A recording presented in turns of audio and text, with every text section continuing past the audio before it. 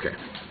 Do you ever notice how whenever you turn on the television or you go to the latest celebrity gossip news site, there's always another celebrity who cheated on their significant other? A few months ago, all we ever heard about was Tiger Woods and the latest victim he was sleeping with, and all the Tiger Woods jokes, such as a lion would never cheat on his wife, but a tiger would, and what's the difference between Santa Claus and Tiger Woods? Santa stops at the 3 hugs. And now it's coming up again with Jesse James and all the women he cheated on Sandra Bullock with. Is it ever going to end? I may not be an expert on marriage because I haven't been married yet, but I do know what it's like to see a marriage fail. My mom and dad are currently separated because my mom cheated on my dad, and it kind of ruined our family, but my dad always makes sure that my sister and I are okay and taken care of. But this leads to the question, whatever happened to marriages, couples staying together in sickness and health? Do vows mean anything anymore? Television host Larry King can't even make it work after being married 7 different times. Today I want to persuade you all to make sure you make the right choice when you choose the person you want to spend the rest of your life with. Marriage should be forever. Divorce should never be an option. Today I'm going to talk about how the sanctity of marriage has changed over the past 50 years, reasons why marriages don't work out, and reasons why couples should try everything in their power to make their marriage last. First, I want to talk about how the sanctity of marriage has changed over the past 50 years.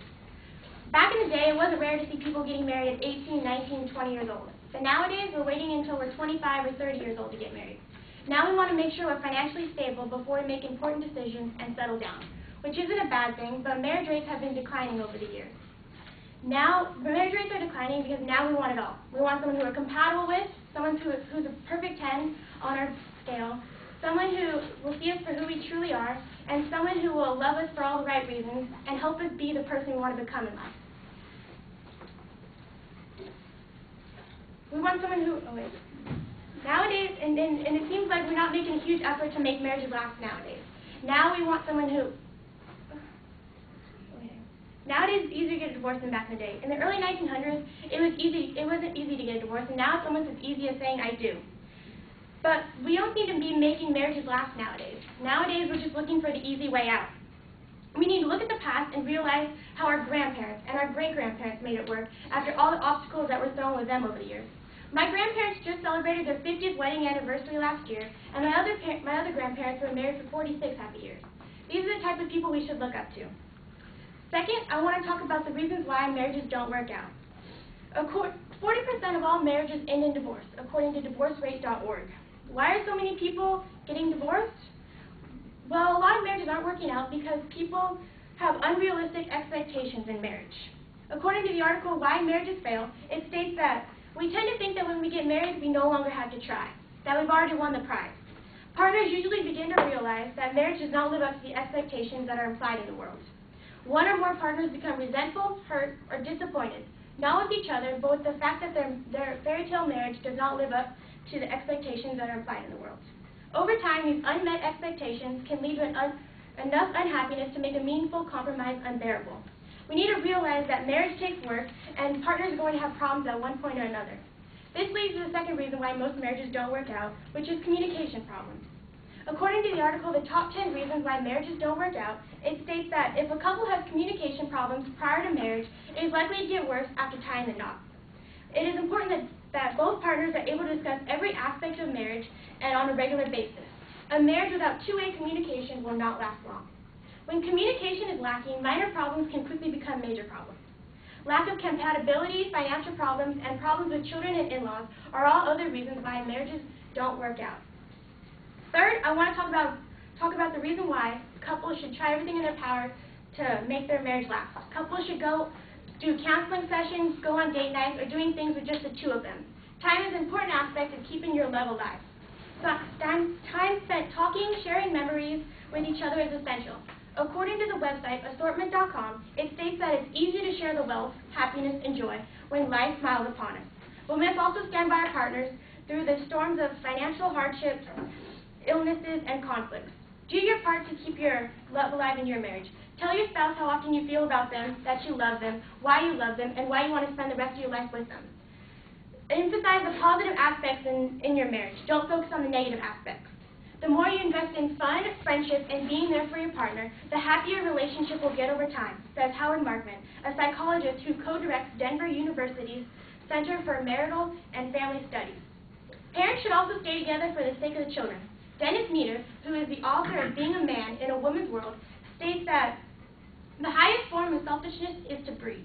After all, children don't ask to be born. Parents choose to create little carbon copies of themselves. Thus, parents should stay together for the sake of the children. A married couple needs to put aside their differences and finish the job they started. Being a parent is a selfless job. It's not about you, it's about your children and what's best for them. In conclusion, if we realize how the sanctity of marriage has changed over the years, realize what makes marriages fail, and realize what helps marriages succeed, more marriages will work out in the future. Don't look for someone you can live with, find someone you can't live without.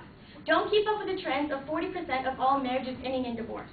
We need to realize that marriages will have ups and downs, but getting through the rough patches will only make you a stronger person. Now I have a cute little love story that I found online that I'd like to share with you guys. My grandpa died after 44 happy years married to my grandma.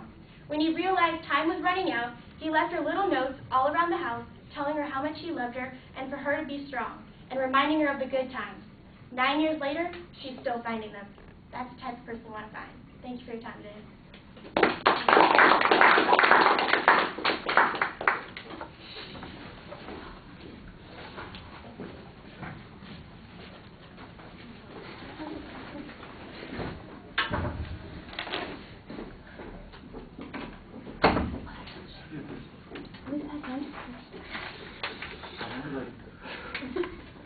All right, Hillary, what did you think?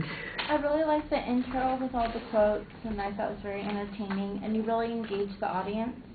One thing that was distracting was the hand movement you kind of did, but there were some awkward pauses, but overall it was really good.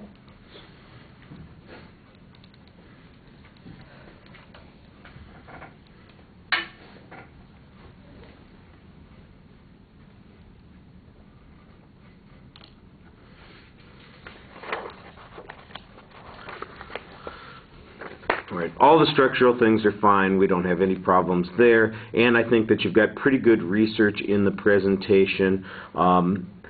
There's one section right at the end where you're talking about staying together for the sake of the kids, where your proof here is really kind of a conclusionary statement, and I think you could do a better job showing why that's important, what the consequences are to kids of families, that break up, and build up some justification there a little bit more, because otherwise it just sounds like you're saying the opposite of what people often say, just because it fits in with your theme, instead of giving us a good reason to believe that.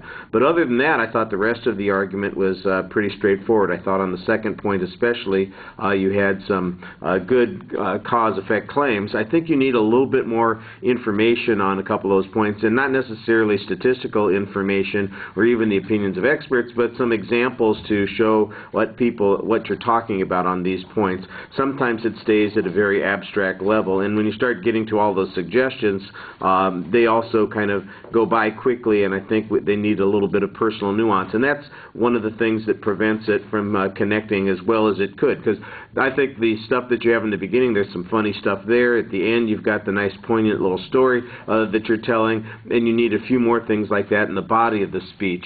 Now, the energy level is good. I like the variety in your voice. I think you do a very good job talking to the audience, but we have a couple of the same sort of things that we talked about before. You're rushing. Yeah, I know.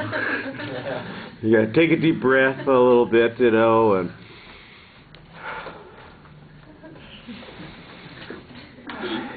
it's the journey. It's not the end point that you're looking at. That sort of thing. So you got to pace yourself a little bit more, and I think that'll help you connect with the audience more. But all the subject is good, and like I said, I think you engage with the audience more, and that. In the delivery things that I'm talking about, they're the things that kind of step on the conclusion. That you've got a really nice, poignant little story to finish off with. I think it's a great exit line. And if you could just sell it a little bit more instead of get through it as fast as you can, I think people would respond more emotionally to it. As it is, it kind of comes up and goes by, and people are still thinking about it, and you're already done. And it's like, oh yeah, that is kind of nice, and we ought to be thinking about it while you're talking to us. All right, thank you.